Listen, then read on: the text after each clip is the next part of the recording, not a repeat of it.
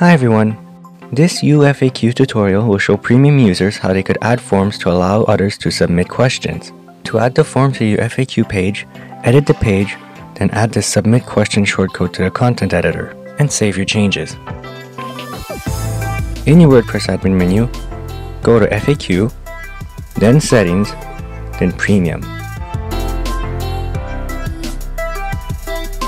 And scroll down to the Submit FAQ section at the bottom. Here, you could allow users to submit a proposed answer, have the administrator notified when a question is submitted, and set an alternate email where submitted questions will be sent. If you make any changes to this section, make sure to click the Save Change button on the bottom right. Now, your question form should now appear on the FAQ page.